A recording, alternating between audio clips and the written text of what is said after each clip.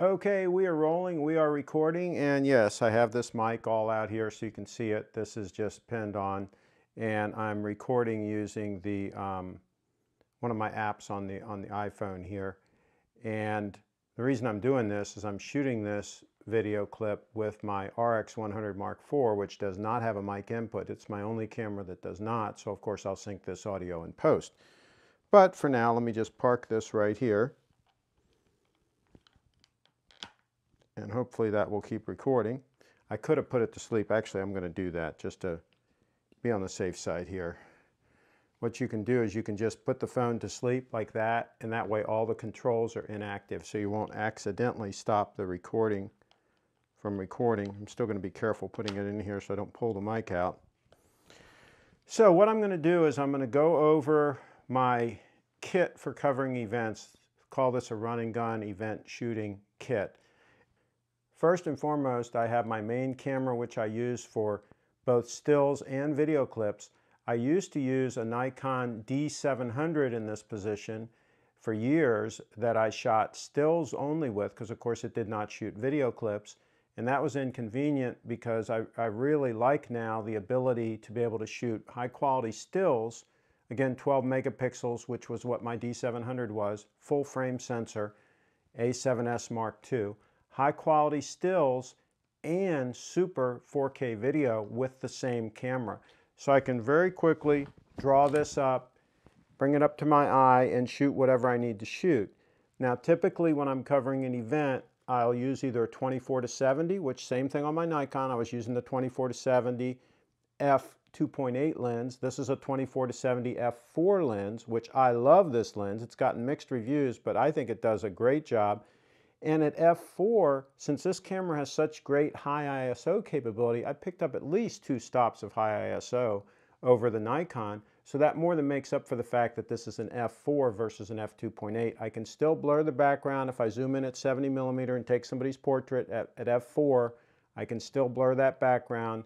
Still does the job great. And this is fantastic for video because it's a stabilized lens. That coupled with the 5-axis image stabilization, they work in concert to give me really steady handheld clips, and I've got a lot of those on my channel that you can take a look at. I just did the Mummers Parade, and a lot of those clips that I shot with this camera were handheld. So just a fantastic setup. I've got an L bracket on here with Arca Swiss, so I can quickly put this on a tripod either way, and it's always here ready to go on my Spider holster. Takes all the weight off of my shoulder, puts it here. This strap is for safety, so that if I put it out like this, it's not going to hit the ground. If it slips out of my hand, it's not going to hit the ground. This is easily detachable from this Gordy's camera strap. The Gordy's camera strap can also be relocated from here to either side if I choose to, but this keeps it out of the way. Everything works great. This is the stereo Sony mic that is on the hot shoe here that gives me great audio into this unit.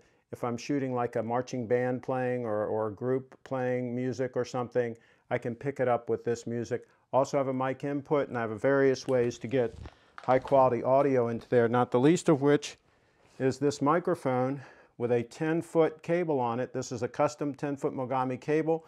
This is a Shure Beta 57A. I used to just use an SM57, which also works great, but this is a step up from that, the Beta 57A with this 10-foot custom cable. Goes to a 3.5mm input. This can either plug into my Panasonic FZ1000, which is right here, or my Sony, which is right here.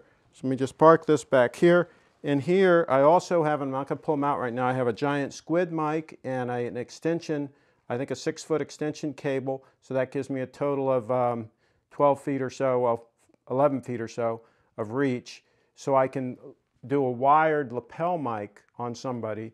And I have stereo Giant Squid mics, so I could actually pin up 2 people. And I even have a splitter, so I can actually pin up 3 people.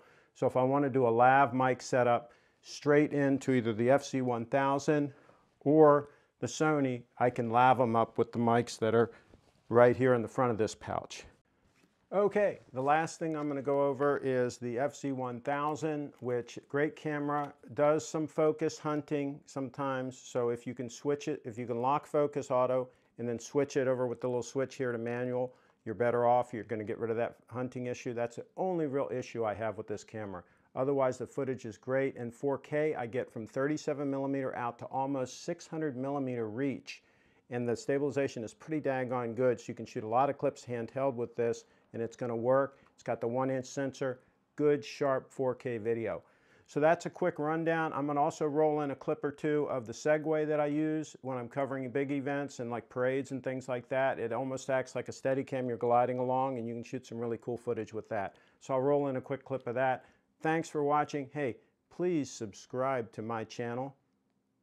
I also want to add, you see in the back there, I have room for an extra lens. Sometimes I do carry my 70-200 f4 lens, and sometimes I only take that lens. So I'll decide when I'm going out to cover an event, do I need the reach? I'll take the 70-200 f4. If not, I use the 24-70. So those are my two go-to lenses for the Sony camera.